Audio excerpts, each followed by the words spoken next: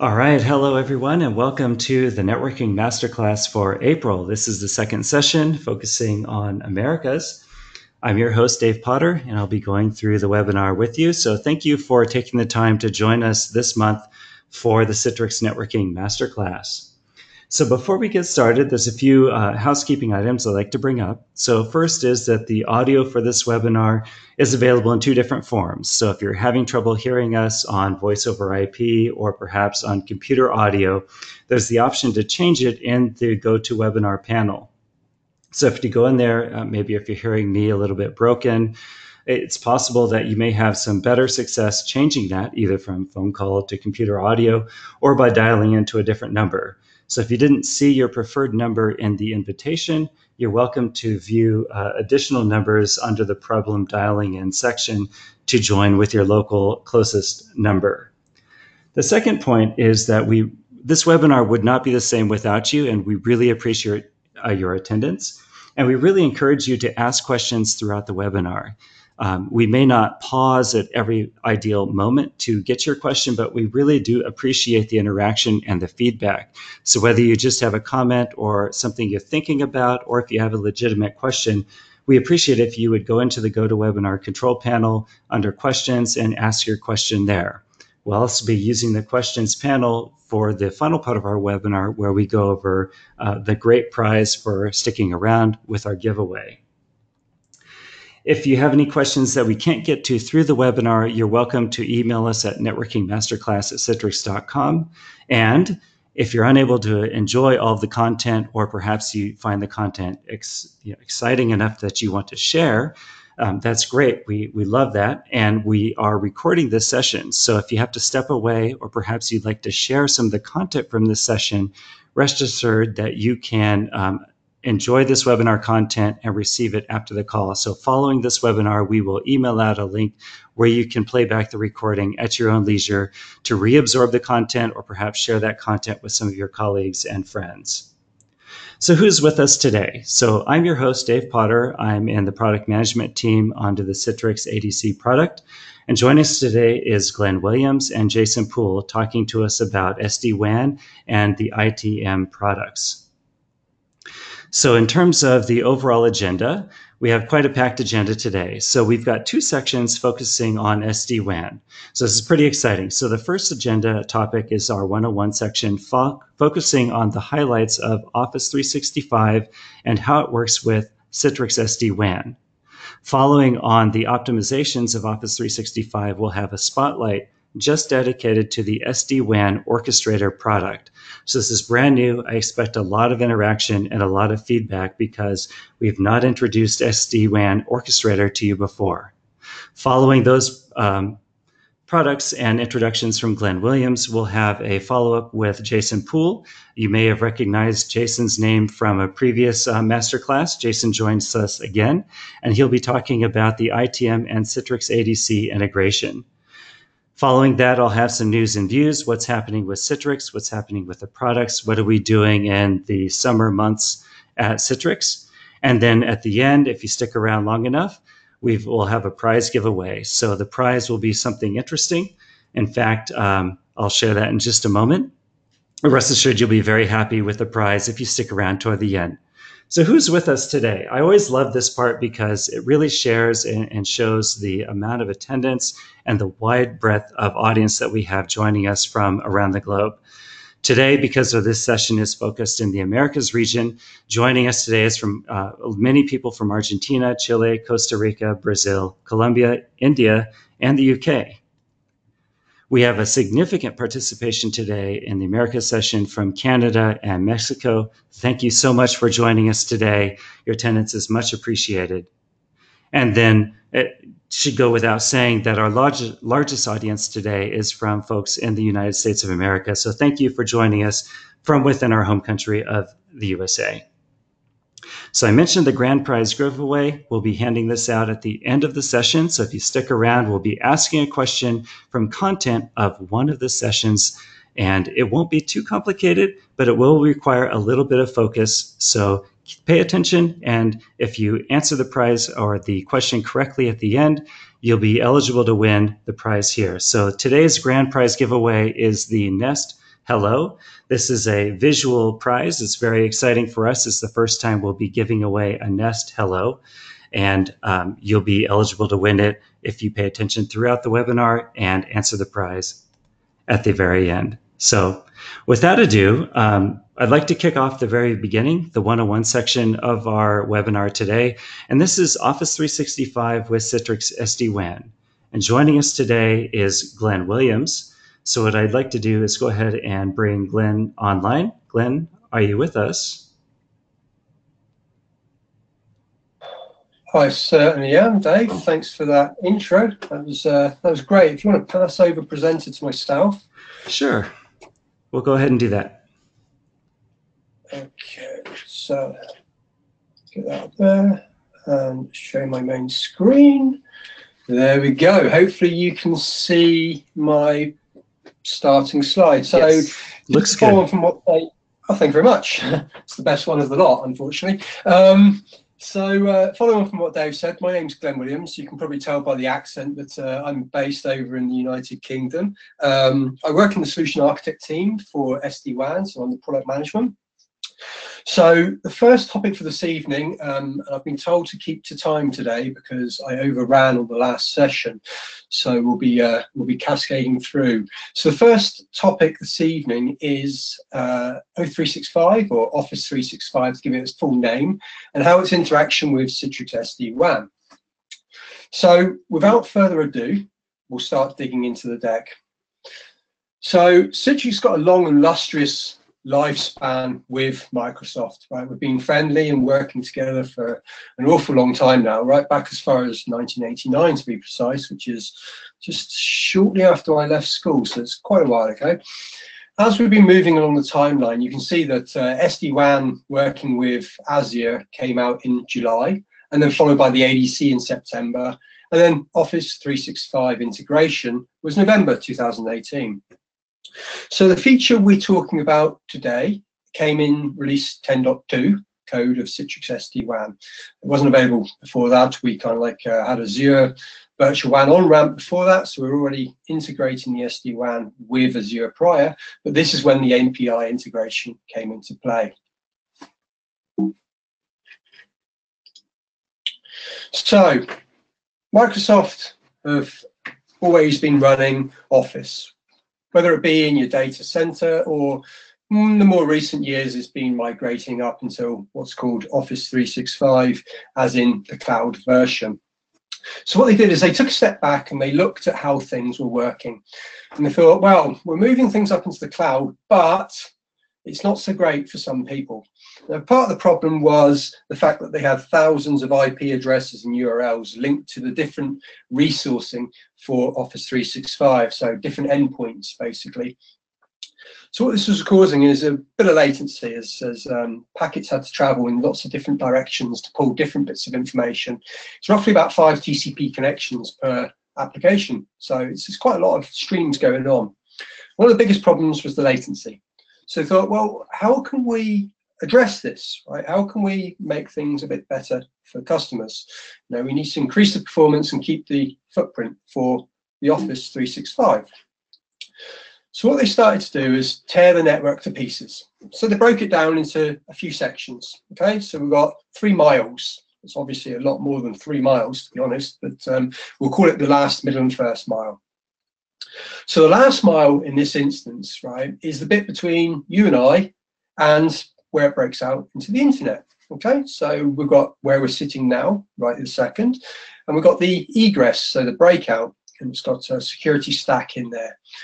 Now you've got that first piece getting to the security stack. The security stack obviously causes some latency as it does its IDS, IPS, UTM, malware, anti-phishing, and looks through all the packets. After that, you've got the break from there to the ISP, and the ISP to the point of presence. And then after that, you've got to travel through the network to get to your actual data, your tenant. So this can be very dispersed. So you could be sat, for instance, in New York. However, your data, your tenant is over on the other side in, let's just say, San Francisco. Right? I'm just picking names here. So you can understand that there's going to be a lot of latency picked up. So what they started doing was understanding how they could address these factors with moving front doors, moving the data, things like that. So we're going to cover those points now. So Microsoft's got a, I'm not here to sell Microsoft, but a little bit of background is very useful and informative in these occurrences. So as of November 2018, 85% of O365 customers are now less than 30 milliseconds from front door, compared to previous year where you could probably say about 25% maybe were near front door. Now the reason behind this is because of the amount of partnerships which they've built themselves with ISPs, with moving front door locations and expanding their data centers. And all of these things are they're growing year on year. It's an organic growth as more and more users take and adopt to the O365. So what we're going to have here is a little demographic, little infogram that's going to build out. And it's going to help paint you a better picture on what we're talking about with latency, why there's a benefit to be able to get to the nearest front door, and even more so, why there's a true performance enhancement and benefit from, instead of sending your traffic to the data center and breaking out that way, from breaking your traffic out locally when trying to get to office. Furthermore, we'll come on to why Citrix for doing this. So the first way to look at this is the traditional legacy way of getting to your data, your Office 365 data. So let's just say we've got a couple of examples here. We've kept it very US based. So we're sitting in San Francisco and we want to view our emails or pull down a file from OneDrive. So first of all, that has to go to the data center in Atlanta. And then from Atlanta, it goes across the backbones. It goes to point of presence, also in Atlanta. From there, it has to get to a service door. And then from there, you get down to your data. So as you can see, that's 65 milliseconds it's taken to do that. Well, that's quite a long time, really. I mean, inside your head, 65 milliseconds isn't very long, right? It's even a second doesn't seem very long. But in the world of bits and bytes and pushing packets around in the ether, that's a very long time, to be honest. So what we see here now is we just build out the picture a little bit more, and we've got the ISP links added in. Now, what happens if we, instead of sending the traffic back to the data center, what happens if we, break it out directly from the branch to a point of presence, which is in San Jose? So San Francisco, San Jose, I think is roughly about 30 miles, 40 miles maybe, something like that. Is a big difference compared to San Francisco and Atlanta. I know that for sure, which Atlanta's, my geography is not that great, but I think it's over towards the east sort of direction. So by doing that, what we've now done is we've got a path from the branch to San Jose, and from there to service front door, which is, in this case, somewhere near Seattle, and then to your data. Now, Microsoft are constantly monitoring customers, they're constantly monitoring traffic paths and flows and trying to understand what's going on. And based on that data, they can make decisions as to where to place these front doors. They can move them, okay? They can change their points of presence, and they can move the data. So in this graphic, we can see here what we've just built out. We can see it's taken 25 milliseconds. So I think we can agree that 25 is definitely better than 65. What if we move the front door a little bit closer? Okay, so instead of being down Seattle directions, we've got a front door closer to San Jose. Furthermore, we can see that that takes us down to 5 milliseconds. But what happens if we bring the data a bit closer? All of a sudden, that 5 milliseconds is split down even further, granular, right? So we've gone from 65 milliseconds going out legacy through the data center and then round. We're coming all the way down to 5 milliseconds now. I think that's going to make in fact, I know that's going to have a huge impact on searches, for instance, on Outlook. So if you want to search for a colleague or something to find out what emails they've been sending you, or maybe you want to pull a file down, there's some, let's just say this meeting, once it's recorded, it was put up into OneDrive by one of your colleagues, and you need to pull it down. You want that to be quite quick. You don't want to sit there for 30 minutes. And in England, we typically sit down and have a cup of tea and wait for it to come through. So you don't want to necessarily be drinking cups of tea all day, waiting for your files to come through. So let's have a look at that in another way. What happens if we've got to go from San Francisco to Atlanta to Washington, DC to hit the front door to get to our data. All of a sudden, oh my God, it's 85 milliseconds. So I think you can get the idea of the picture we're building out here to see that the best way to increase the performance and the user experience is to break out locally, right? And the way to do that, we can do that by using what we call the Microsoft principles. So they came up with these connectivity principles, right? These ideas from analyzing and speaking to customers and generally looking at some analytics. They came up with, well, you know, let's optimize the O365 traffic. For starters, Office 365 is already well encrypted, okay? So we don't necessarily need those cumbersome security stacks to look at all of the packets before they go out. So great, we can send it out and break it out locally, you know? Next thing we need to do is minimize the network latency. So as we've just seen in the infographic a minute ago, instead of backhauling it through the data center, let's break it out locally, indeed, right? So we've minimized the latency there. So what we're doing is we're building a bigger picture for not just O365, but this is going to expand for other SaaS moving forwards in time. So I touched on at the start, and I said there are thousands of endpoints to start off with when they started this exercise, and they were constantly moving targets. IPs and URLs were changing all the while, and it was very difficult to keep on top of these things. Believe it or not, now they've managed to get that down to roughly around about 10 endpoints. Okay, so I think, you know, it's quite a considerable reduction there. We can agree on that one. And of those 10 endpoints, that actually accounts for around about 75 to 80, 85% of Office 365 bandwidth consumption. So on the optimized, the nice green box on the left-hand side there, that kind of represents the traffic which we feel needs the lowest latency, right? So we're talking about your VoIP traffic is extremely, you know, Teams or Skype for Business, it was once known and still is known. Right? We can't have too much latency, otherwise we end up with clipping calls, we have jitter, you know, we have these conferences going on which are just unmanageable, and it's just disgusting. It's not very nice to work with. Moving slightly to the right, we have something called the allow list, okay? And these are applications which are still, you know, they're still required, but it's not quite so sensitive to the latency. We can separate them out slightly. And then further down on the right-hand side, we have what's known as default, okay? And as it quite rightly states there on the fourth line, you know, it might not necessarily be in Microsoft data centers. So, you know, it's not something you necessarily need to break out. Now, the beauty of the Citrix SD-WAN solution is we've actually consumed these categories so that you can make a decision yourself as to which categories you want to break out locally and directly.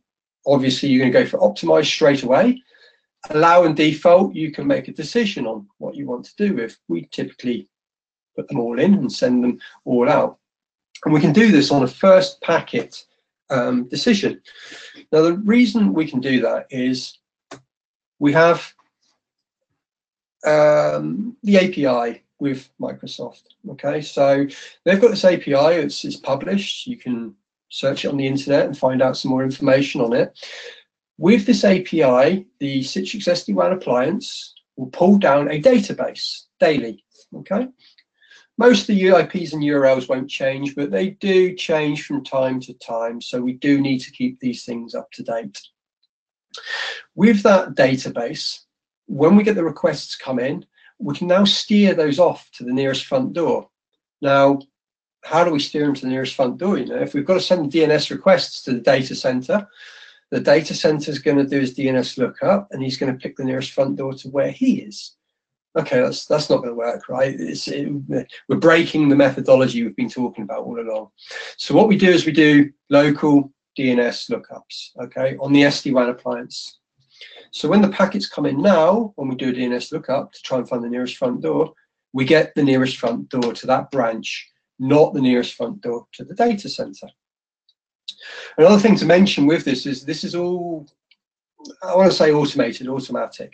So you're able to, from the SD-WAN controller, right, the MCN or orchestrator, you're able to create a policy to decide what you want to break out and push that out to all of your sites. So there's no need to log into lots of individual appliances. So let's say you've got 200 branch sites. You don't have to log into 200 branch sites and configure them. You can create a policy at a global level and then push it out to all of your appliances so that they're all singing from the same hymn sheet, so to speak. They're all breaking out locally. And furthermore, just to touch on that, you can see that we have some traffic here, which is low priority, and it's not O365 traffic, or it's untrusted O365 traffic.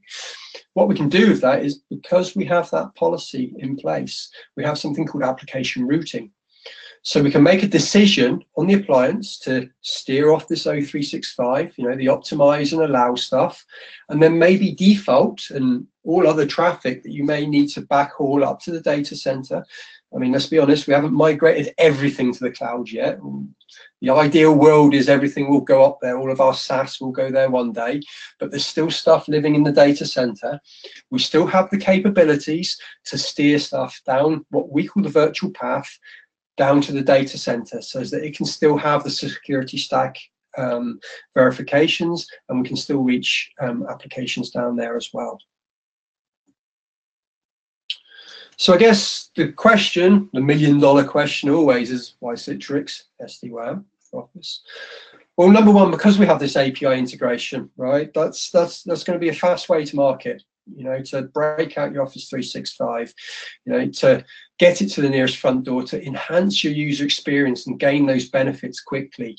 By leveraging the API, you can do that. That inherently brings together 2 and 3, right?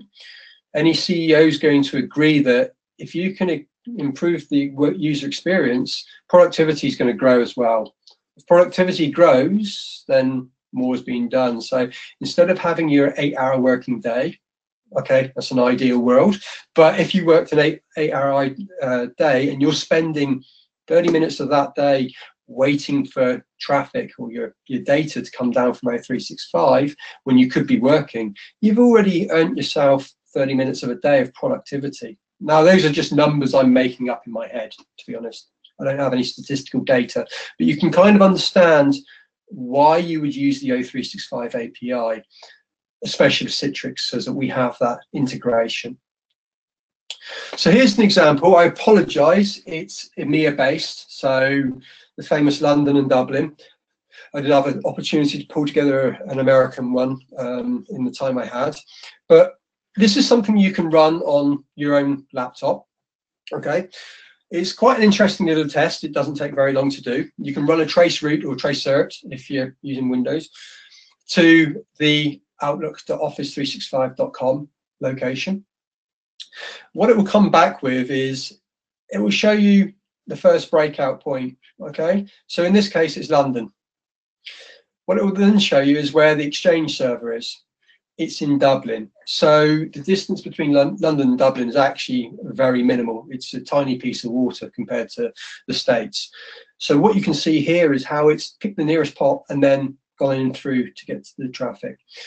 Now, if you looked at this without using the SD-WAN or the API functionality, you would see that it may hit London, but then go to Amsterdam, for instance, if that's where it's going to try and get to its nearest front door. Or if it's going up to the data center could be geographically different. It could be somewhere in Germany, for instance. So you'll have a greater latency there.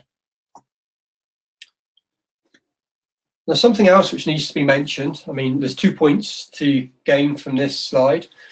Number one, you have the additional benefit with being able to create the virtual path and aggregate links together to give you higher bandwidth with the SD-WAN appliance and apply QoS. But with the topic of the Office 365, we have the ability within the HDX, which is typically, for those of you on the call who know the VDA, it's typically rendered server-side. With Teams or Skype for Business, we have the capability to do that on the client side. What that means then is, because the traffic is on client side, we have the ability to use the API again and send it out to Office 365. Instead of it being from server side, again, geographically different potentially, and then going up to Office 365, you've got the latency of going from branch through the pipes to the data center and then reaching your traffic and fetching it back. So again, this isn't only something which Citrix can do with the HTX traffic. Okay, it's our protocol. So moving swiftly on, I have a short video which I'm going to play for you, okay, which is a bit of an example of what's going on. I'll give you a bit of a talk through. We'll just play it a moment. I'll wait for that to move out of the way. Whoops. Let's just click that back. There we go. Sorry about that. Clicked in the wrong place. So let's just wait for that to play through. So this tool is called the Skype for Business Network Assessment Tool. It's free to download. Essentially what it does is it creates a 17-second voice call. Okay. Now, what we can see in this instance here is we've got egress from DC and local internet breakout. And you can see there's a little graphic here, and it's got a cute little bubble that moves along to show you what's going on.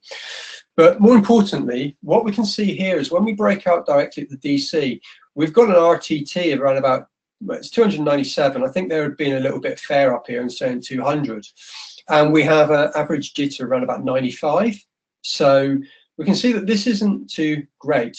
Now, what we're going to see now is one of the Citrix employees. He's going to have a search through his Outlook, trying to find some emails from one of his colleagues, and then he's going to try and download a file. So let's see what happens when it breaks out from the data center, so it's being backhauled. So here's our file, okay, selecting that. That's the demo deck, which he wants to pull down. Okay, starts that off, and he looks at that, and it's, was it 5.1 kilobytes per second? It's going to take 36 minutes to pull this down, which is quite unbelievable, really. Now he's going to search for somebody in his Outlook. So he's looking from Sandeep, and he's waiting for that to come through. It says searching, he's still waiting for that information to come through. And you see the little bubble traversing and going out of the data center. Now what we'll do is we'll break out locally using the API, okay? And already I think you can see it's 13 milliseconds with 7 milliseconds of jitter. Okay, so we'll repopulate this little table in a moment. You can watch the little bubble. He'll be going up and down. And what we're going to do is do the same as what we did before. We're going to download that file, and we're going to do a search in our Outlook so that we can see what the performance improvement is in a real sort of like tangible method. So let's just populate that information. There it is there. It goes up on the top. So here comes that file again. He's going to search for his demo deck, and oh, he's got 67 kilobytes this time, and it's going to take 3 minutes instead of 31. So I think that's one less cup of tea already that he's going to be taking. We can see the dot going up and down here. Beautiful. He did that search, and literally, if you blink, you miss it. It was that quick that he did his search and came through. So going back to what we previously said, this is improving the user experience. It's improving productivity. You know, I mean, we've all sat there waiting for files to download unnecessarily. You can get on and get on and do other tasks, but if you need that file right now, it's a bit frustrating. And in the words of Microsoft, the Outlook experience was dreadful and egressing from the DC, and delightful when breaking out from locally. So you can see here how the API has improved everything. So moving forward swiftly, we can see this. We'll just put it into some hard and fast numbers. I mean, different people, different things, right? The upload speeds and download speeds, we can see the difference there. I mean, there's up to 5x upload and 10x download, and I think we saw that with the file download. Okay, it was done in a lab when we did it, but that is real world measurements. And you can see based on Word and PowerPoint documents are obviously a lot heavier than Word documents, so you know it takes a bit longer. But for Teams and Skype for Business, better call quality, second to none, better call quality, no clipping. So we're coming up to the final couple of slides on here. I'm just going to throw out a poll quickly, just to get some info back, just for my own knowledge more than anything else, to see how relevant this information has been. So the first question on this poll is, are you using or moving to O365 cloud services like now or in the near future? Well, these are fantastic numbers. Okay, I'll let that run for another 10 seconds. So fastest fingers first. It's like the X Factor or whatever. Maybe not that exciting. Okay, that's great. So I'm just going to close that off now. I think those are rough numbers. Yep, perfect. So let's just ping that up and have a look. So no big surprises there, really, right? As I said at the start, the legacy world of having everything in your data center is fading away slowly but surely. So it's no surprise that we've got 71% there who are already up in the cloud and already using O365, and we've got 30% there who haven't started thinking about it yet. It's definitely worth thinking about. You know, it's the benefits can be reaped very, very quickly from using the technology. So let's just hide that one. And for those of you out there, let's do these in an opposite direction, actually. First, let's understand, if you're using O365, are you backhauling through a central data center if you're using O365? So let's try and keep this to the ones who are using O365. I don't want to sideline you 30% at the moment. I'm just trying to get some information just for my own knowledge bank at the moment. Oh God, this is an interesting split. Very interesting. So I'm just going to close the poll, counting down 5, 4, 3, 2, 1. Oh, I couldn't make that up if I tried. Look at this. 50-50. There we go. So that's very interesting to see. So you'll see why this is in the moment, this next question, why I wanted to understand this a little bit better. So this is the third and final question for this topic, okay? And then I promise you we'll move on to the last slide and get onto the new technology. So for those of you who are doing this and you're going through the data centers, how's your performance and your audio call qualities at the moment? You know, are you experiencing any issues? Okay, so this is an interesting, yep, okay. So let's count down again, 5, 4, 3, 2, 1. Okay, let's close that off. Thank you very much. Greatly appreciated, guys, for your interaction on this one.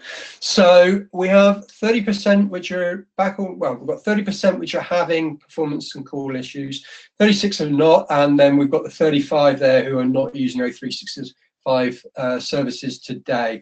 Okay, so that's interesting. I mean, certainly the top one there, the ones which say yes, let's have a conversation, right, and see what we can do, you know, about improving that with SD-WAN. Okay, the ones which are saying no, okay, I mean, it's all perceptive, I guess, isn't it, as to what good and bad is, but it's still worth having the conversation. And the guys who are not using O365, let's see what happens in the near future with that one, I think. Whether or not you stick where you are or whether you move forwards, it's certainly worth researching. I'm not saying today, tomorrow, but you know, in the next 6 to 12 months. So let me close that off, and I'll give you the last slide. So the last slide is it's an interesting one. Okay, so we talked about the SD-WAN there. We talked about it in appliance format. We have some instances whereby you may have a benefit, or you could well have a benefit, by putting the SD-WAN up into Azure. So the Citrix SD-WAN, not only is it a physical appliance, it's also a virtual appliance, and it can also be deployed in AWS, Azure, and GCP coming up, so we can deploy into the cloud. In this instance, we've got Azure we're talking about here. If you were to have the SD-WAN on premises as an appliance, you could also have it up in the cloud. What that's going to provide you is the ability to, if you've just got an MPLS circuit today, you could augment that circuit with some cheaper, more commodity ISP links. So we call them broadband in the UK, I guess. So if you had like a 10 meg link and a 50 meg, let's keep the numbers simple, and you put them together with two SD-WAN appliances, you've got 60 meg to play with, okay? And the solution can then use those links to the best of its abilities. So we can apply QoS to the different traffic which is traversing up and down that virtual path. So prioritization of, you know, your real-time traffic against file transfers, and have a little bit more granularity on it. And as it says there, brownouts. Links have problems, whether you like it or not. It doesn't matter if it's MPLS or whether it's an ISP link. They do have issues. SD-WAN is a good way of hiding that. It will always give you this always-on approach. So I hope that piece of information has been useful for you about O365. And just to wrap it up into a summary, it's the ability for the appliance to pull down via API the list of IPs and URLs with local DNS in order to provide you the quickest route to a front door to reach your data.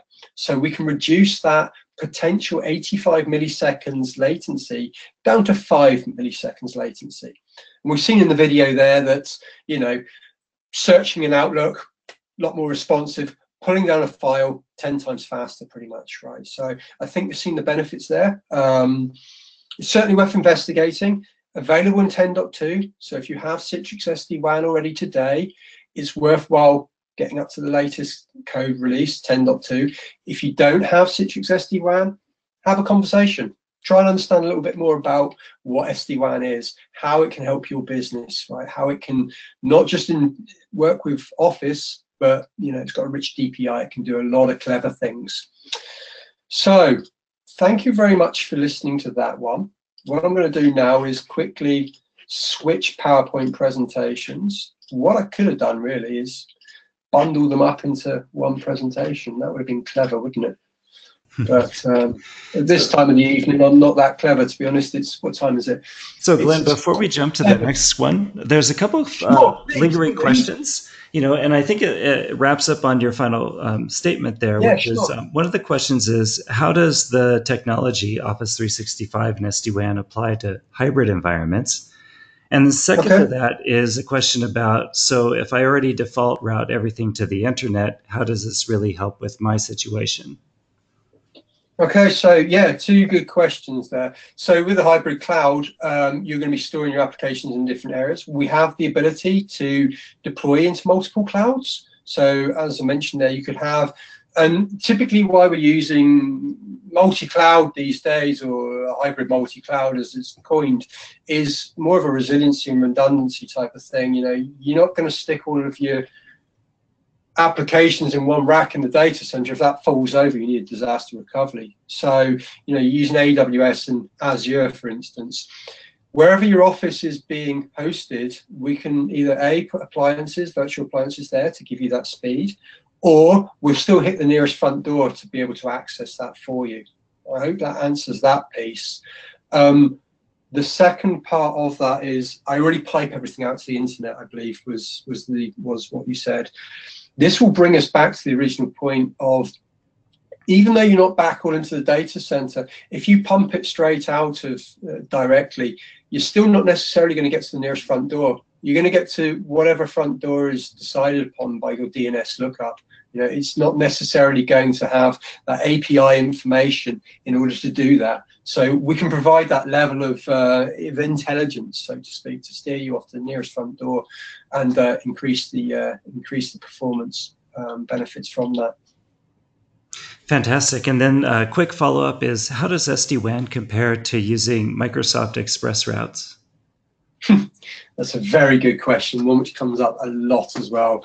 So, dare I say it, Microsoft Express route's expensive, okay? The two technologies can live side by side. So, you know, they both do a similar sort of function. Express route is just a direct pipe straight up into Azure. What you can do is use the SD-WAN with Express route with the commodity internet, so you can augment your Express route. So you've got that expensive Express route. You can almost think of it like an MPLS circuit, right, which is, again, quite pricey. Bring in some commodity internet and bundle them together. So they kind of complement each other, really. You could ultimately do away with the Express route, which we have had quite a few customers do, actually, and just go over to the SD-WAN world. Okay? Yep, perfect. Fantastic. Thanks, Glenn. I think we're ready to You're go more to than the welcome. next. Thanks for pulling me up, Dave. I do get onto a bit of a tangent, and I do go 10 guns sometimes. So please, anybody, just pull me in, rein me in if you need to. So the next topic, which is one which is very close to my heart, is the orchestrator. So I'm just going to pop up a poll straight away because this helps me set the scene for where I go with this. Okay, it's a very simple question, and it is: do you have SD-WAN deployed today in the context of Citrix? Okay, so this is a complete flip of what I had for EMEA, which is very interesting. Yep, exact flip.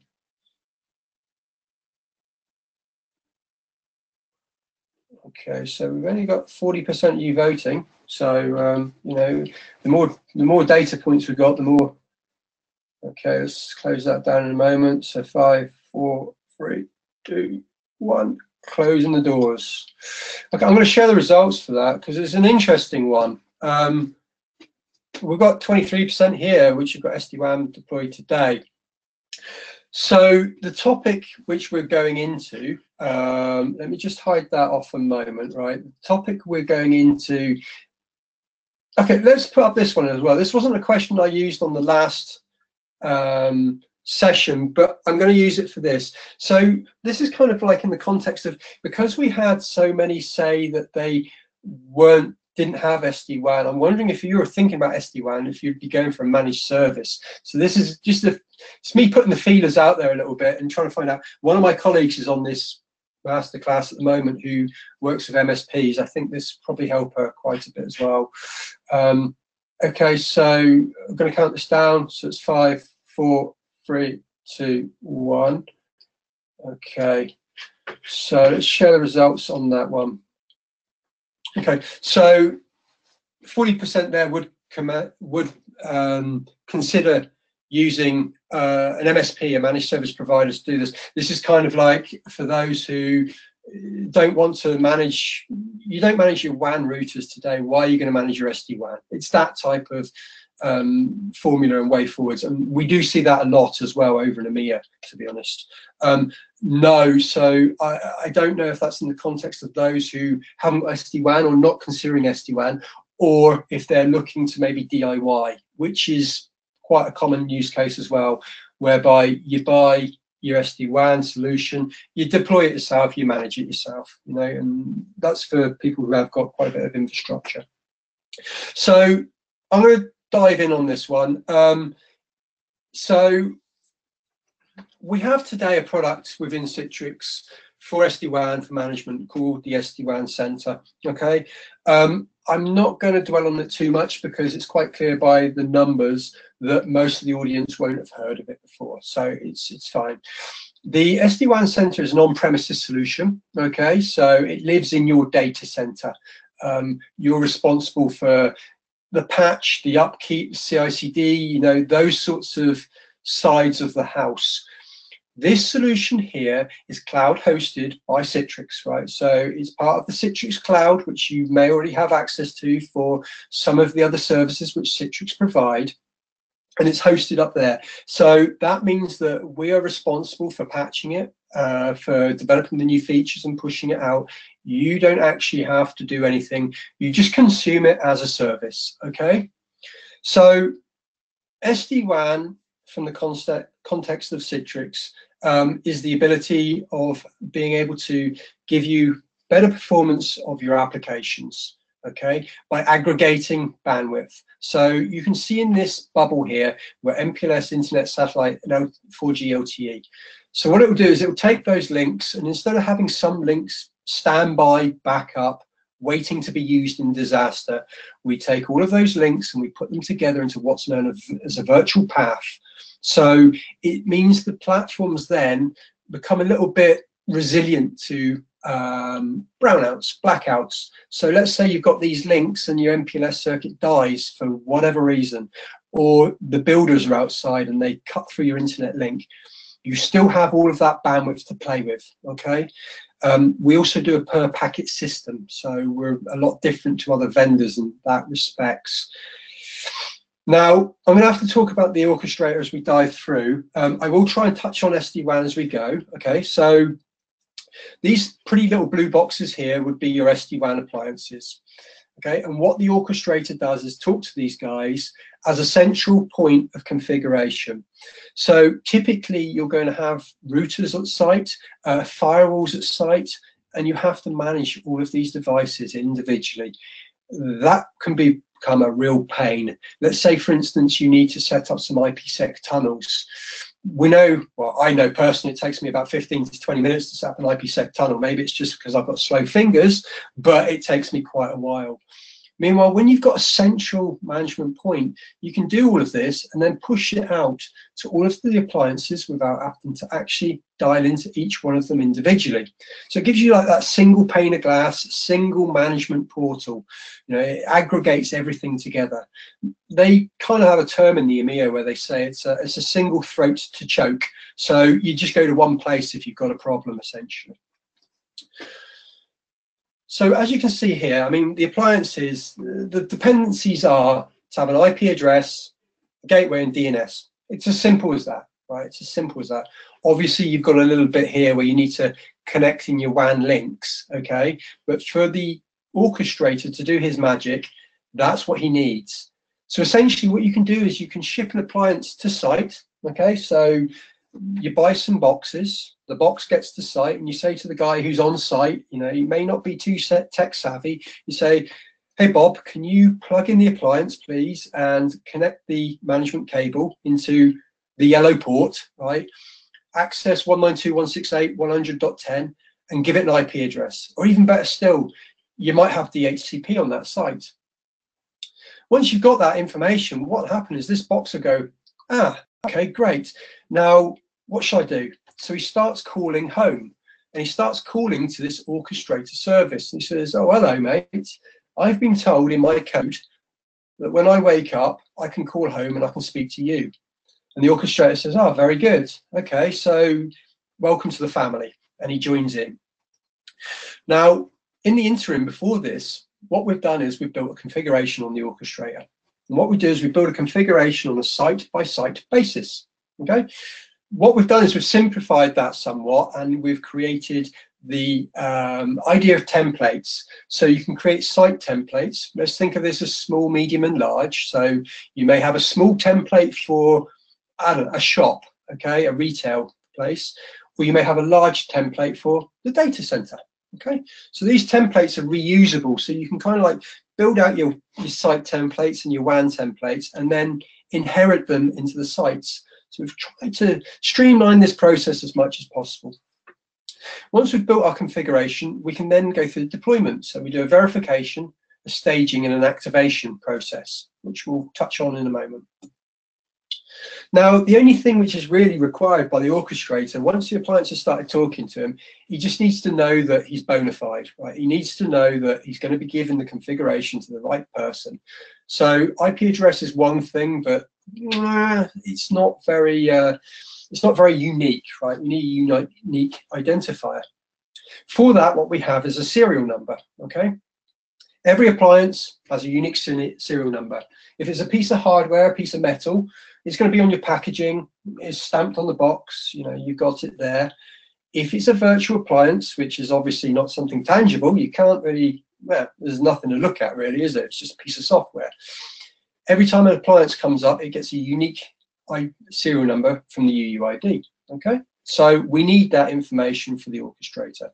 So there's a couple of screenshots here. You've got one with the serial number, and here you got the IP address and DNS, which is required, okay? So those are the two bits. Over here we have LTE. Now, moving forwards, at the moment, the orchestrator works via the management port of the appliance. Moving forwards, it'll work over the LTE. So what that means is you could ship an appliance to site, and you simply just plug in a SIM card, power it on, and Bob's your uncle. It'll start talking home, ready for its configuration file. So as I said, we've got the ability to create these profiles, okay? So there's profiles QoS, which is the one which we're touching on, right? So we've got a big DPI engine inside our appliance. It's I think at the moment it's over 4,500 applications that we have inside our DPI engine. So we can act on all of those and, you know, break some out locally, send some down the virtual path, or use the firewall. So there's a stateful firewall where we could allow, drop, deny applications as well. So you may want to, let's see, block social media like Facebook and Twitter and Instagram at the branch because it's consuming too much bandwidth, you know, those sorts of things. So we have the different profiles there in place. The different configuration steps that can be used, you know, each of this is available to an end customer. So the Orchestrator today is available to partners, MSPs, okay? But in May, middle of May, this is going to be available to CSAs and end customers, okay? So you'll be able to consume it directly. You won't necessarily have to go through a managed service provider. I have to drop that in there. So this is like the template format that we have in order to step through, okay? So what we've done, we've streamlined it. I mean, echoing back to Microsoft, it's not based around Microsoft, but it's a similar sort of, we've all installed an application at some point, and it's kind of like you sit there and you just go next, next, next, next as you step through. We've done a very similar sort of streamlined process for you, like that, whereby these tabs here, so you've got the site details, device details, and other metrics or parameters which are required. Each time you've finished with one, click next, and it will take you to the next, take you to the next, till you get to the summary. You can look at the summary tab, and then that's it. You're ready to deploy. It works on a zero-touch provisioning service, as I mentioned. Okay, so once the serial number is up inside, you've retrieved it from the appliance, you've put it up into the orchestrator to the relevant site.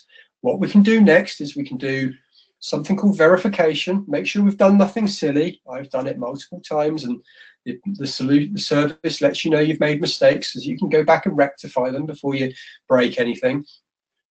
Next, you stage. By staging, what it does is it pushes the software version, if you're doing an upgrade, plus the configuration files down to the appliance, ready.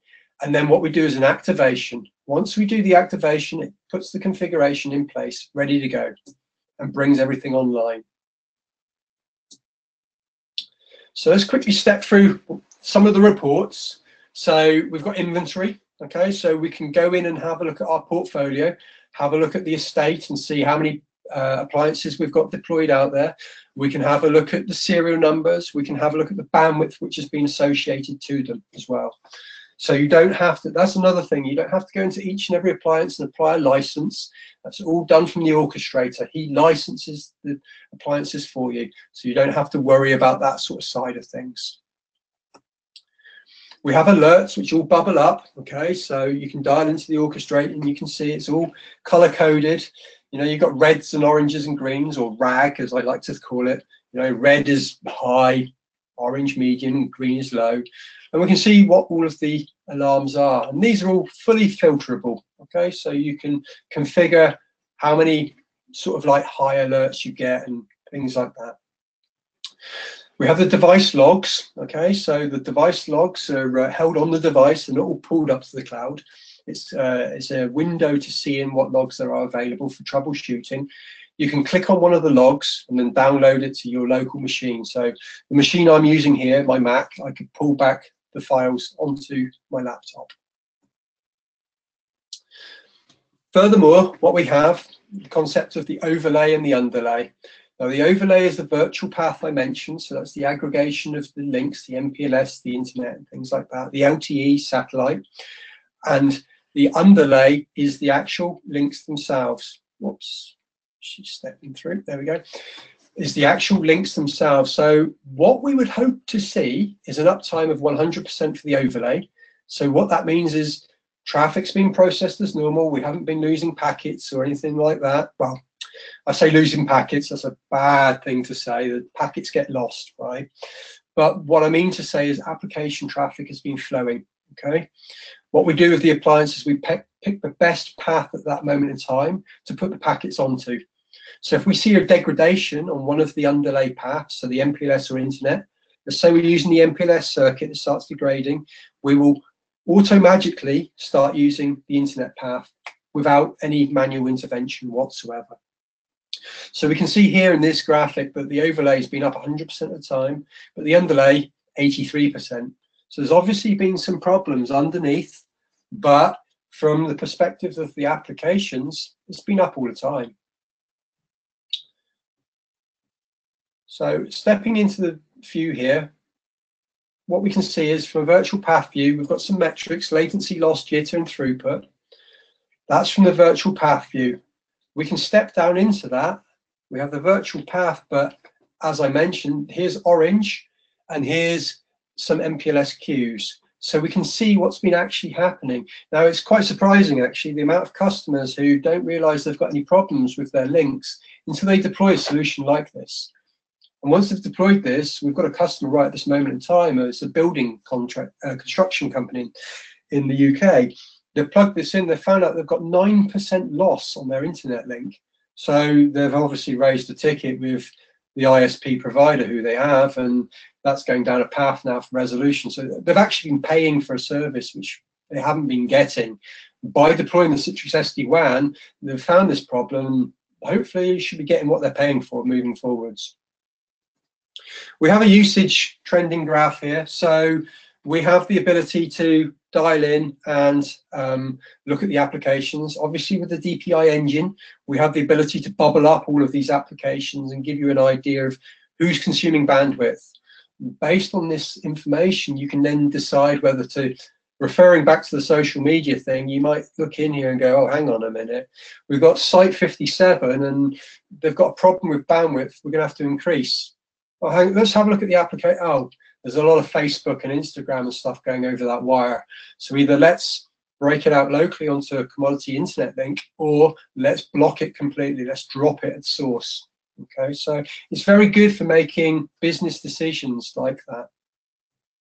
So just a quick example. Okay, so if you were a provider, an MSP, you would have a vision like this. So it's a multi-tenant solution.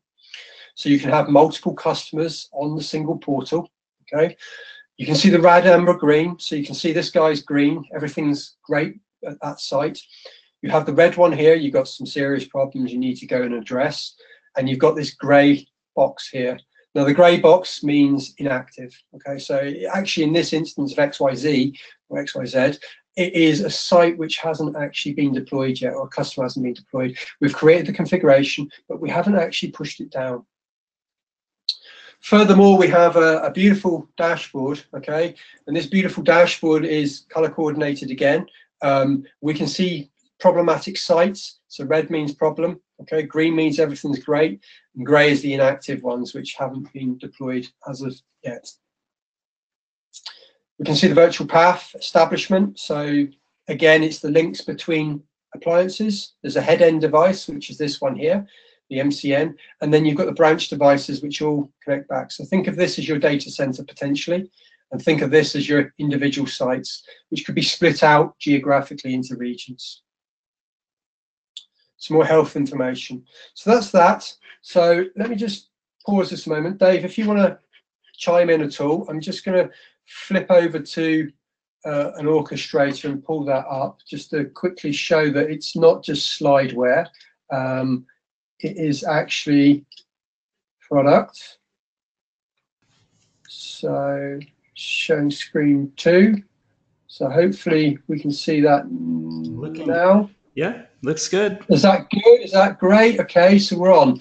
So in the interest of time, I'll skip through quickly, okay? The previous session I did a deployment, but it consumed a lot of time, unfortunately. So this is the provider view, okay? You can see it's slightly different to the screenshots because this is my own personal setup. I have a customer here called Hextech, okay? He's got 13 sites at the moment because he's got regions and the likes of. So we can quickly look at that guy before we go into the masterclass one, just as you can see the map a little bit more populated. So you can see here that you've got a lot of sites all split over different areas. So that would be one customer. Then if you went into another customer, and this is what the MSP would be able to do, jump around like this. If you're the end user, then you would obviously just see your own customer. So this is your dashboard view, okay? So you get a great view of what's going on and where your sites are.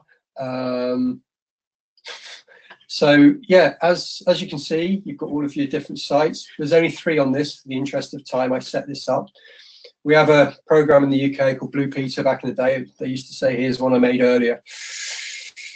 So if we go down into the configuration, okay, what we can see here is these sites are all inactive at the moment because the serial numbers haven't been loaded in. Once the serial numbers were loaded in, this cloud connectivity will change to online. It just means that I know who you are and the management IP address will be populated. So we'll just quickly step down into one of the sites just so that I can show you without slides how it builds out. Now we've got this little green box over here on the right hand side. Think of him as your appliance, okay? So your appliance will have multiple ports. Let's show you a better one actually. So let's go to London. There we go, that's a bit more interesting. So the appliance here in London, he has 4 interfaces which are being used, okay? And as you can see, he's got an MPLS in number 2, he's got the internet in number 3, this is just commodity broadband, and he's got an LTE modem he's plugging into number 4. Now, I just have to answer that we have an appliance which is called 210 LTE, which has a built-in modem. So you just put in a SIM card and it's got LTE functionality. So you don't have to plug in external devices. It's a fully consolidated box with the firewall as well. So it's a perfect box for sites. So what you do is you select the appliance. There's the 210 I've just referenced, okay? You select the edition which you're using. So we have 3 different editions. If you want to follow up with one of the Citrix SE people, they can give you some more information on the capabilities of the different appliances. We have a branch or MCN, and most importantly, bandwidth. You know, how much bandwidth is going to be allocated to this appliance, and what that is the amount of bandwidth on the WAN side. Again, as I say, click next. There it is. What we would do there is we would put in the serial number. Okay, so just quickly, we'll pop into this box here just while he's there. I won't go through the full process, but just to show you where it lives. So he'll just, whoops, it's getting late and I'm getting hungry. There we go, let's put that in. Can't think straight when you're hungry, can you?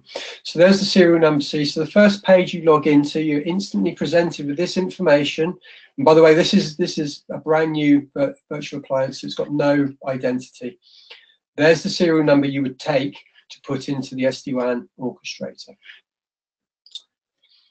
What we do then is we configure the interfaces. So if we just click into an interface at the moment, we have the ability to choose a deployment mode. Okay, so whether it's Edge is a consolidation story, so you can remove your firewall, you plug your WAN links directly into the appliance itself.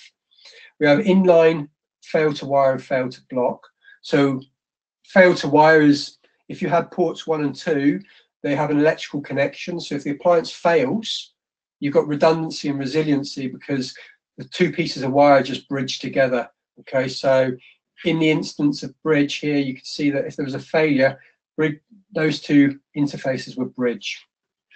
You put in your IP address, okay, and move on. From a WAN link status, okay, we'll just pop into one of these chaps here. We choose the access type, so public internet, private intranet. An intranet is an MPLS circuit where we're not employing the queues, okay. A category, okay, a category and a name, and then we give it some IP addressing information, and we've got other advanced features that we can put in. And finally, when we come to the end, we have the summary page. Okay, now the summary page is a good way of identifying any issues. You've typically got a design similar to this one drawn out. What you can do is reference back to the design, and you can understand that you've got the correct IP addresses, the correct ports, and all the information required nailed down to start off with. Different people have different information. I've worked with some customers where you ask them what the IP address is going to be for the MPLS circuit, they'll respond with, it's all in my head, which is always interesting for fault finding when that person's off sick, compared to, I've just been handed a 25-page document, which is a full deployment ready for reading, which will take you half a day, but it's good to have that information.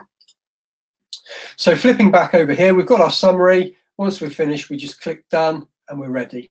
Okay, so you would do that for each of your sites. You would go through each site and build it out. Now, it looks like there's quite a bit of information to put in, but in reality, you can, as I mentioned, go in and you can create your profiles. Okay, so there's all of these profiles that can be built.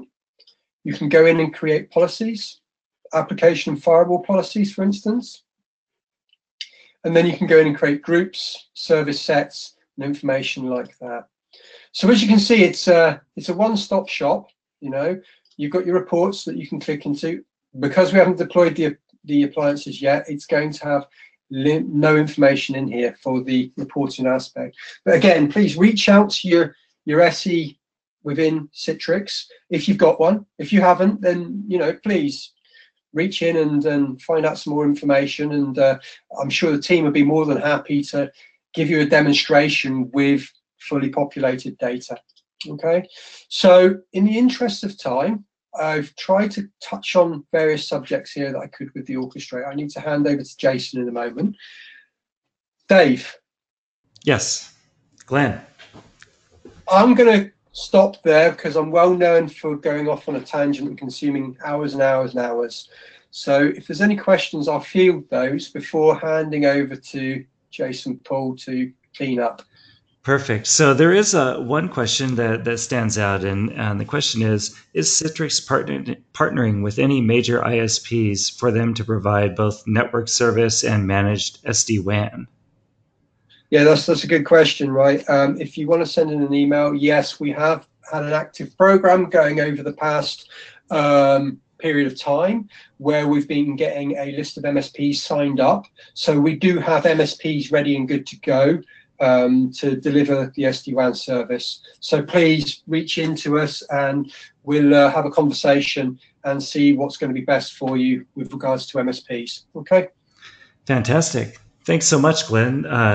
Awesome demonstration, fantastic Q&A, and really appreciate the effort that you put into both the SD-WAN Orchestrator and Office 365.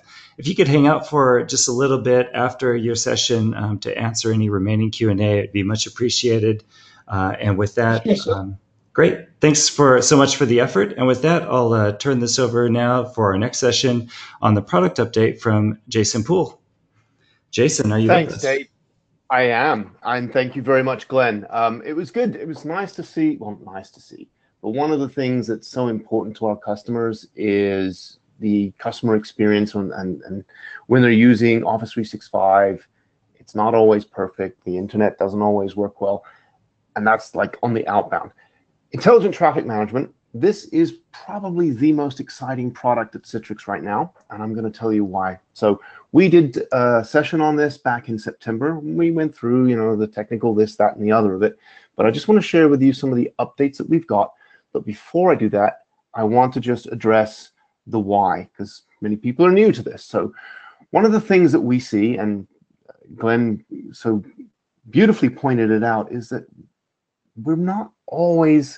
it's not always possible to rely on the internet. It's a huge unknown for application delivery. Sure, you could have the best data center and the fastest servers and the best cloud with the fastest interconnect or express route or whatever you want. But when your users actually try to access it from their ISP from home and they're consuming your content, you can't control that. It becomes a big blind spot for application delivery. And there are all kinds of variables in latency and availability and throughput, and you just don't have control. So how do we then start to deliver internet-facing apps to our users and our consumers?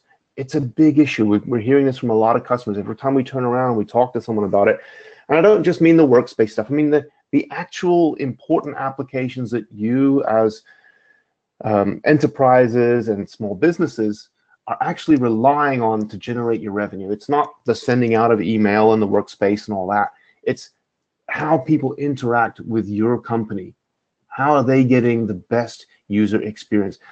And we've learned that. We've learned that over 30 years. We've learned that from many hundreds of thousands of customers that experience is important.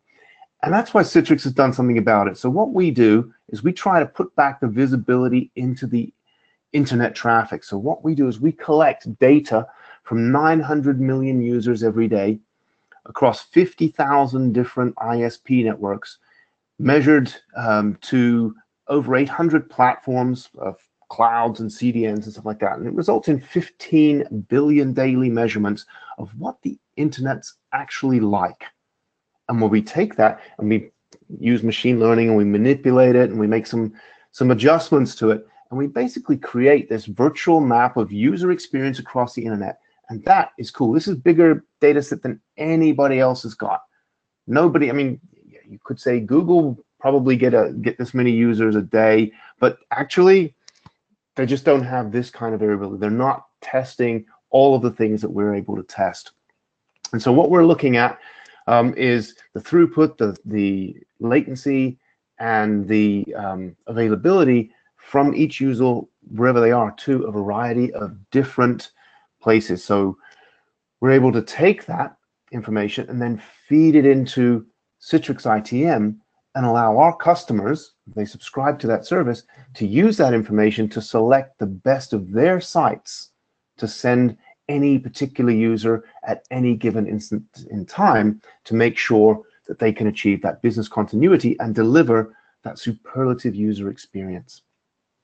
And that's pretty much it. Well, that's not it. There is more to it than that, of course. It's not just the internet, of course. What we do is we take a lot more information from that. So we can take the awareness, we can take the information we're gathering, what we call real user measurements and passive RUM measurements, as well as synthetic monitoring. So our ITM cloud, for want of a better word, or our global ITM platform is always testing our customer site. So if you subscribe to this service and you've got 4 or 5 different data centers or clouds or CDNs where your content is hosted, we can check and make sure that your users, wherever they're coming from, go to the one that's going to give them the best possible user experience. Because we're also feeding in things like application health. So we've managed to integrate feeds into this real-time decision-making engine from things like the Citrix ADC or any other application performance monitoring software that you have. You can feed that into that decision-making engine. You can even put in the business logic that you want to put in. It might be the economics. For example, if you've got content that you're distributing and you're using one or more or multiple CDNs, then you might want to use, where possible, the cheapest one. You might not want to use, I'm not picking on them in particular, you might not want to use Akamai, except in cases where they're the only CDN that serves a certain area. You might say, I'm going to pick Fastly for this because it's cheaper for us, or something like that. So you actually start to feed this information in and mux it all up and come out with real-time decisions that can take the actions of returning a DNS request, or populating insights in the portal to give you alerts that something's happening that's going to affect the distribution of your content. And that's what Citrix ITM is, and that's why I think it's the most exciting product that we do right now. More tangibly, although it's not quite tangible, what is it? It is a global platform. So it's got 95 points of presence all around the globe. And what happens when you're a customer of ITM is we can host your DNS resolution. And we're doing what GSLB used to do, or still does, but we're doing it, 1, closer to the user, and 2, much more intelligently. So we have this scalable platform that is built on 95 points of presence, as I said, across 5 continents on 4 Anycast networks. So you're never very far from a decision for your user. So a user trying to access your site of abc.com does not have to troll all the way across the world to your particular DNS servers to say the DNS address you need is here. So you've got to go back all the way across the world to actually make your request. And that is a very important thing. This starts to reduce that time to the first byte and engage your users more actively. Now, I said, and I'll demonstrate this later, that what we're really introducing is GSLB as a service. So this is not just DNS as a service. We've been doing that for a long time. This is true global server load balancing as a service. Now, we can do that with the ability to have granular visibility of the internet, as well as the health monitoring of the server components and the data center health and the application health. And from that, look for responses to state changes. Sorry, we can issue responses to changes in state of either the internet or the servers or the application overall. And so what we start to get there is a really differentiated GSLB service. So you don't have to deploy things everywhere. It can work completely in the cloud with nothing to install and nothing to maintain. But if you're already using Citrix ADC or some other application performance management tool, then you can feed this in for even better decision making. So if we think of what we had before, you could either have GSLB done with ADCs, or you could have, and that will sort of work out, the best performing site that you've got right now, but not necessarily the closest site.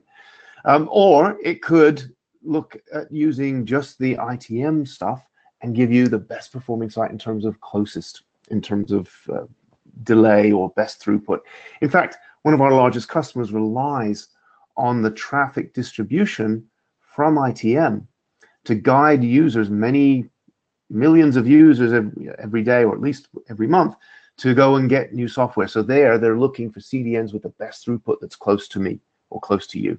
And then they also have a gaming service where they're looking for CDNs with the lowest latency for each of the users as they come in. And that latency, that CDN that's chosen today, for me, might be different tomorrow, because the internet is a dynamic place and it changes all the time. What we're offering now is global server load balancing with added intelligence, so that we can take that information about what's happening at the data center, feed it into the information that's happening on the internet, and come up with the best solution, the best decision about where to send your users to get your content. Okay, so that's a basic overload. So I said I'd show you what the internet is like. So this is what we collect every day. And let me just fire this up here. It's on this piece here. And let me just do that and put this back. And we've got our live map of internet activity. So this is the Radar Live, we call it. And this is monitoring real-time internet anomalies. And you see each of these circles is something going wrong on the internet. It is a dangerous place. It is not a big, white, fluffy, friendly cloud. It is a collection of, let's say, cutthroat ISPs, all looking to make a profit and peering with neighbors and friends, or not peering. So the route that you take from A to B might not be the one that you're taking, the one you think you're taking, and therefore you might not get the best service. So what this is telling me is that, if it's red, there's a severe problem. And you just look along here in North Africa, there's severe problems. Earlier on, there was a lot of problems over the Western Europe. There's just a few in France now. You see you've got 3 major issues, 4 medium issues, and 2 minor issues. And the US is not so bad. Florida's got a few medium, but I don't think there's any one major issue in the US. So what we can do here is we can actually see what these issues are. So for example, the CenturyLink SSL CDN has had an anomalous throughput decrease and an availability decrease to 2.5% from 96. And that's been witnessed by, for the last 7 minutes, by 1,000 users across 6 countries from these particular networks. So this is people trying to get to the CDN in the US from all around the world and just not being able to do it. Similarly, we've got an ISP here. They've had latency, massive latency increases. So this is the state of Arkansas Department of Information Systems, and they've seen this throughput decrease and availability decrease. Actually not by too much, but 98 to 96%. So it's not so bad, but that's for the last 6 minutes, and it's affected 900 or nearly 1,000 users across platforms. So this is something that gives you so much information about what's going on the internet in real time to allow you to determine what's going to happen and how is it going to impact your delivery of your content. And so that brings me to my next piece.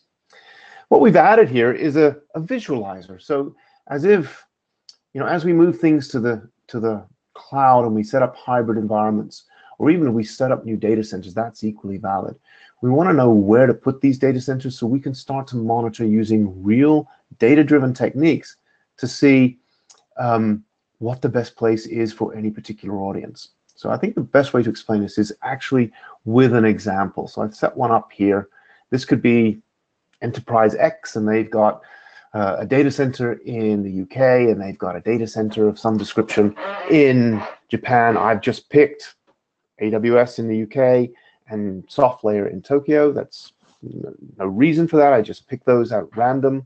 And what we're seeing here is across the globe, the average request duration is 365 milliseconds, which could kill most applications.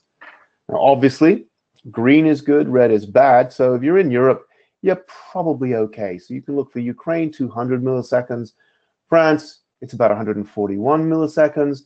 And the UK, it's on average 100 milliseconds. So, it's a small-ish country in the UK, but this is the average time it takes to get to the data, and they would probably be sending them to the UK data center.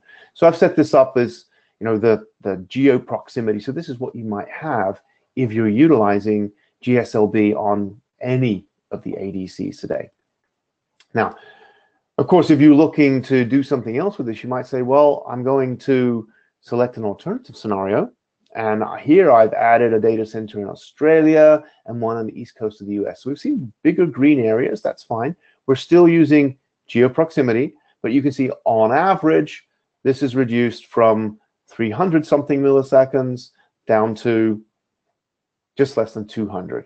So this is good. We're moving ahead, but that means I have to install new data centers in, and I've just picked different clouds here. I can even fine-tune this down. We saw it per country. If you're in the US, you can say, well, what is it for California?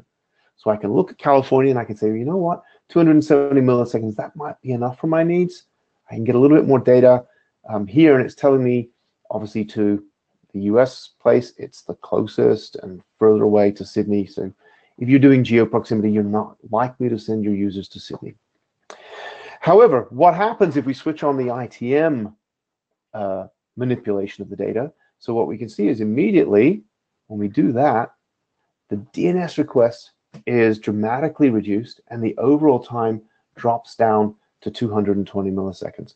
And that's great because now we're serving the best decision making from places that are closer to the user. So it's obviously much faster. They get to the site more quickly. They get that first byte of data, which keeps them engaged with your content much more fundamentally.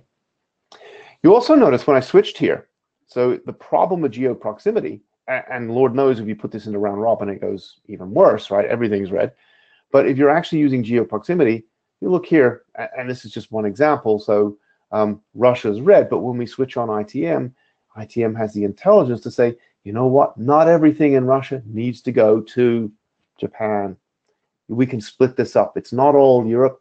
It's not all Asia. We can actually split this up, and we will tell users when they log in or when they try to access your content that this is actually the closest data center for them, not the one that's just because it's associated with their geo. And that's a really powerful tool when you start to think about how we're going to position content. So if, for example, we have a customer who's based in the UK, they want to move stuff to the US, they want to attack that market, they're a gaming customer. So their markets are predominantly West Coast and East Coast.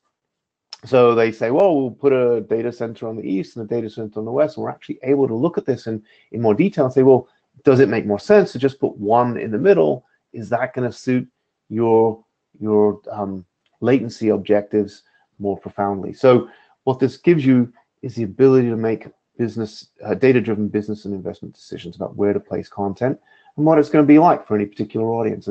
Or as that audience moves, you can get a new idea about what it's going to be like for them. So that's the visualizer. I want to move on. Actually, I'm going to move back. I'm going to just go. Actually, I'm going to move on. That's what I'm going to do. I'm going to look into the ITM portal. So you can go and get this. By the way, this free-to-use website, I'll send you a link. You can go on, you can see what's happening in real time in internet. And there's a lot more things that you can click down here, and it'll show you, pick the one that you're using and say, oh man, that's pretty bad today, or something like that. And then this also free to use. You can come along, play with this. You can even put your own data center's IP address or your domain name in here, and it should geolocate that automatically for you. And then you'll see what it's like. We're simulating data, of course. Well, the data's real, but we're simulating the scenarios, of course. You can go further. You can create your own cloud portal account on ITM. So you can go to cloud.citrix.cloud.com, create an account, log into Intelligent Traffic Management, or ITM, and then you'll get the portal come up, and you can do all this for free. And that's called the Express Edition. And you can look into this, and you can start to see a little bit more detail about what's going on the platforms that you're interested in. So this one, you can assign anything you like. This one, you want to pin it down to the ones that are more interesting to you. So we've got Japan, we've got London, and so we can start to see, for Tokyo, what's going on. Well, the availability's gone down by 55%. It's a medium severity, and the network that's doing that is Linode Lick or something like that. So you can go through and get a little bit more detail on here. You can also add your own platform. So I've just got a few added here, but I've also got we've got the ability, if you're a Netscape or Citrix ADC user today, what you can do is you can take your configuration file and you can upload it into, I think it's this one, into ITM now, and click upload, and it will populate and geolocate your data centers based on their external IP address, where we think they are, and then you can start to look at the performance to them.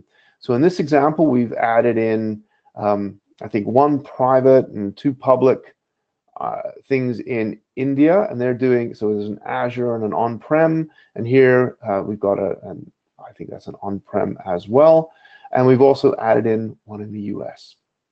So this is a customer who's deployed in India and looking to move to the US. So they've deployed something on the East Coast of the US. So as we switch these on, you start to get a view of what is the user experience going to be. And so if we add more in India, does it improve or something like that? And we're just looking at average performance right now. That's the geolocation piece. If we actually put in best performance, then it makes a difference, because if we go here, now all of a sudden we've got really good performance in the US and really good in India, but not so good around India. So what this tells us is that connectivity within India, fantastic. Connectivity outside of India to the neighboring countries, not so good. Right, so that's the visualizer. You can then set up alerts saying, these are my data centers. Tell me when ISPs are unable to reach those. And then that will send an alert to you, and you know that you have something that's going to impact the distribution of your content. Great. So what I want to do now is I'm actually going to just share something with you, and that is a demo. So we're going to talk about this global server load balancing as a service. So I said we used to, and we still do this. If you've got no ADCs or anything like that, we can do GSLB using internet conditions. We've always been able to do that. But we're now going to integrate the Citrix ADC into that decision-making process. And another thing I didn't mention is that when you're doing this, the algorithms you decide to use are yours. You're not restricted to the algorithms given to you by an ADC vendor for GSLB. That might be round trip time, or it might be health of this, or geo location of that. You can craft this as granularly as you want. So what we're going to be doing, I've got a simple example here. I have 3 Citrix ADCs, one in Europe, one in the US, one in Asia. And behind each one are 2 web servers. And these feed information in, I think we've set it to be every minute, into the ITM decision making. And I'm here in Europe. So I'm making a call. It's going to ITM, and it's saying, where should I go to get this content? So the first thing that ITM is doing is it's saying, is the site reachable? So that's the synthetic monitoring that we've got. And if it's not, we remove that from the pool that we can choose from. And is the site at 100% health? So we're looking at the load balancing here and saying, how healthy is the site behind it? There's no point in sending me to a site that's down after all, no matter how close it is. And if it's down, if it's not 100%, we're removing it from the pool. And after that, we start to look and see, well, which site has the best response, the best RTT? And then we send back a list of those sites, or just one of those sites. So you'd think, I'm in Europe, I'm going to get the EU site. That makes sense, and it's pretty true. So let's go back in here, and let me just switch into the demo here. And it's this one here. Okay, so what we've done is we've set up what we call fusion feeds. And as I said, we've got the fusion feeds from 3 NetScalers across the globe, and they're fronting a web farm of, I think there might be Apache servers at the back end, it doesn't really matter. So what we're doing now is we're starting to feed information in to ITM service every minute, and you can see every minute it's actually making a request, and it's pulling all these items from Nitro, and these are the items that are pulling and the actual number to that. So what we're looking at in this simple example is we're looking at the vServer load balancing health, and we're saying because everything's up, it's 100. And if it does that, then we start to look at what the actual response time is. So this is what we're pulling back. And I say you could set this to be pushed when there's a change, but for now we're just setting it to pull.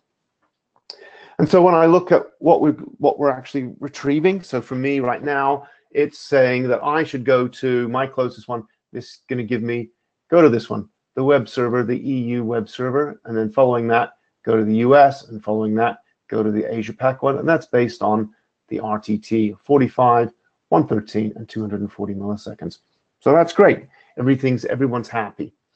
Now, if I click into here, no doubt I'll have to log in again. It will have logged me out for sure. Yep. So let's log back in. This seems to be pretty standard practice for masterclass demos. So we put this in, this should log me in again. Okay, so what I'm going to do now, real demo gods would go back and turn off one of the Apache servers or cause a failure. I'm going to simulate that using the load balancing service and disabling the one of the servers at the back end. And I don't care if it's graceful or not. So then that will go out of service. And so now what's happening is we're still polling that those 3 NetScalers, and what will happen is each time we poll it, excuse me, each time we poll it, we'll be getting this information. Excuse me, David, just a second. Oh, no worries. Love a live demo and a live audience. So this has been fantastic so far. I appreciate really the going the extra mile and showing us the live information. This has been fantastic and exciting so far. Thanks, Dave. Sorry about that, folks. They've been quiet all day, and now, just now. Okay, I do apologize. I'm human, they're dogs. This happens. Right, moving on. Okay, so each time it polls and comes back, it's saying, is the site reachable?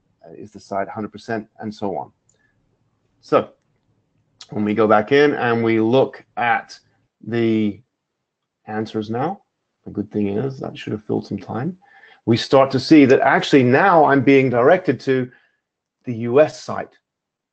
Even though I've got a round trip time that's worse than my EMEA site, it's sending me there because it's calling the EMEA site unavailable because the vServer health is not 100. So that's very simple. Okay, this is what we've done, and it's incredibly simple.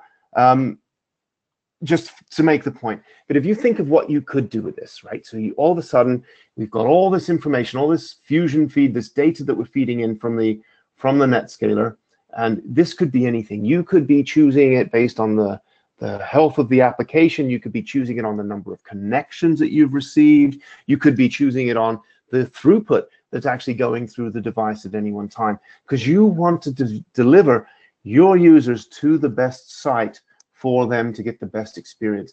That's the goal. That's the goal that you have for your customers and your consumers. That's the goal that we have to make this better for you.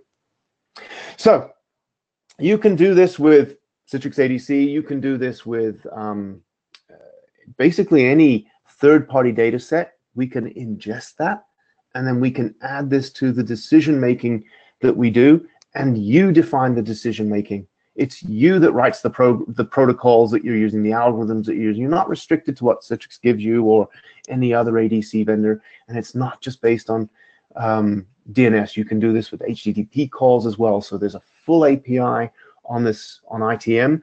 So this, for example, might be for a video customer who's delivering video across multiple CDNs to get it close to their customers, and they're saying, okay, I'm logging in and my closest site to get this video is site 1.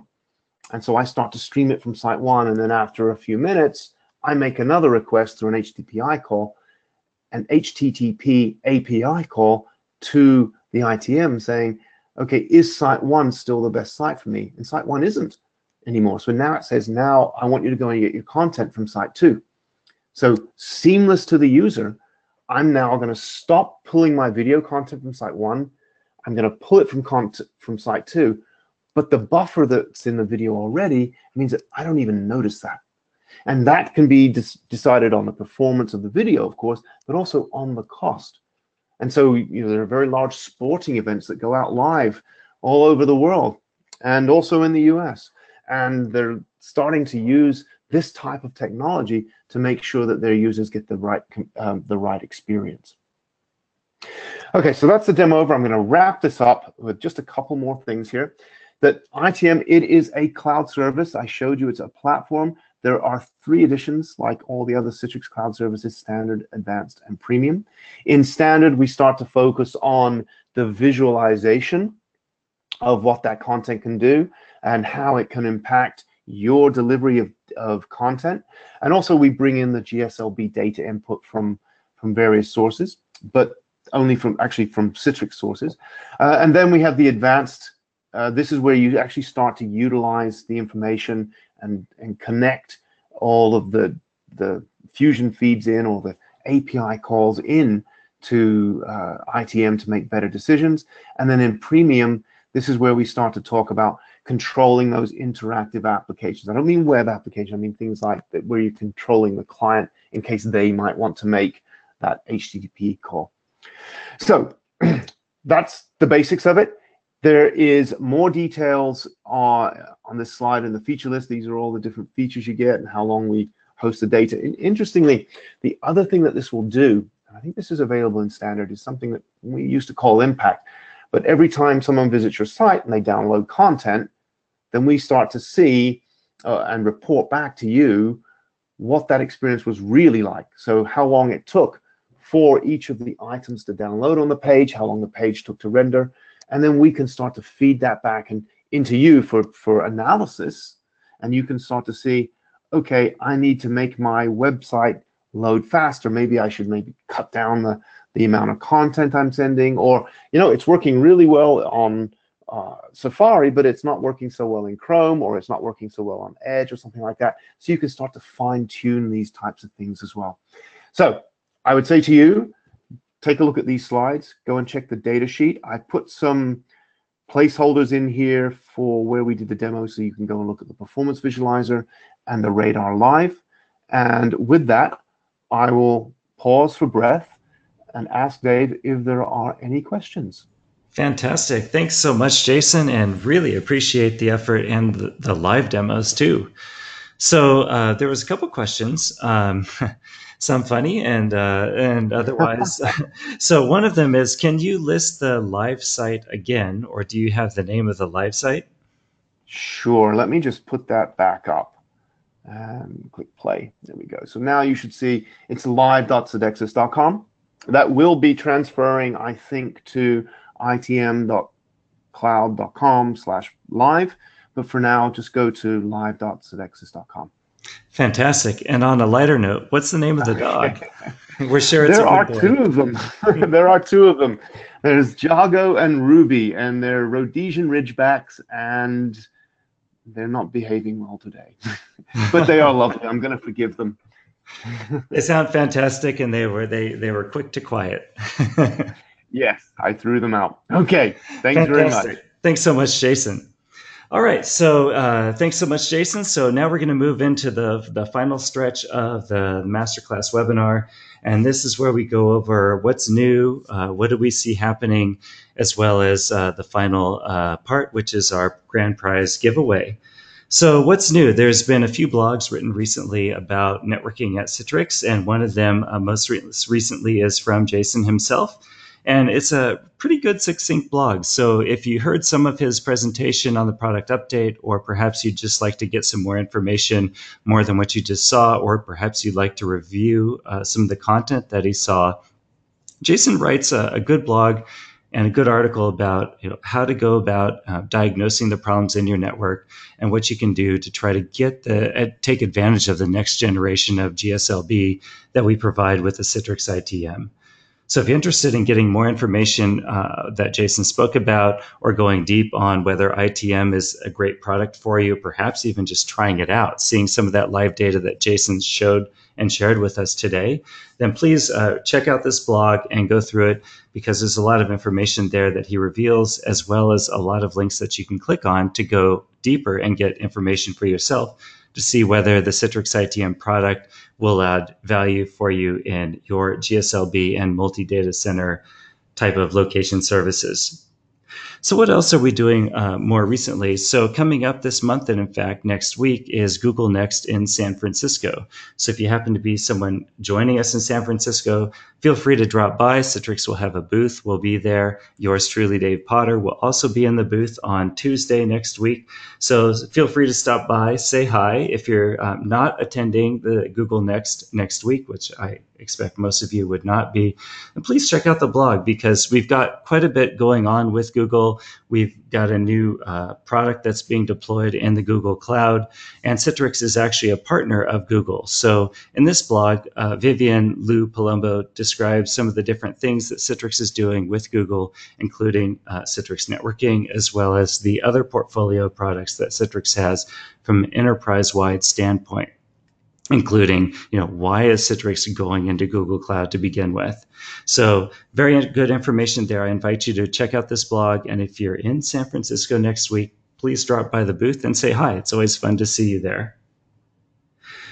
So what else is coming up or has been happening? So back in February, if you were lucky enough to join us on the Networking Masterclass in February, we had a very large deep dive on cloud native networking. And this is what Citrix is doing in all the cloud native features and software like Kubernetes, and what we're doing in cloud native with software as a service type vendors. So if you're interested in learning a little bit more about what Citrix is doing there, or to get a recap, or to understand what we're doing going forward, you may have heard about the recent acquisition by a competitor of a free open source product. Well, Citrix has some pretty good things to answer with that, and I think you'll find a lot of that information in the blog. So I'm not going to reveal a lot of details here. I just have to say that we've got a lot that we're doing in cloud native networking, in specifically Kubernetes. If you're interested to learn about more of what we're doing coming up in the next several months, I invite you to read the two blogs shared here by Komal, our senior product manager on cloud native networking, written just this month. So coming up just around the corner is our customer event, Citrix Synergy. It'll be in Atlanta, Georgia. So I invite you, if you have not already registered, to go ahead and check out citrixsynergy.com, see if it's a good event for you, and to register. If you're lucky enough to have registered, we would love to see you at the event, especially in the expo hall where our customers and our customer experience members will be. So yours truly, again, will be available and in the booth at our customer experience Experience Center in the Expo Center. I would love to see anyone from the webinar to come by and say hello. Also, in addition to that, we'll have a number of demo stations available to share not only what we're doing in terms of what we shared on the webinar today, but what we've done in a number of webinars previous as well and going forward. So not just cloud native networking, not just ITM, we'll also be sharing what we're doing in terms of gateway and the entire wide Citrix networking portfolio.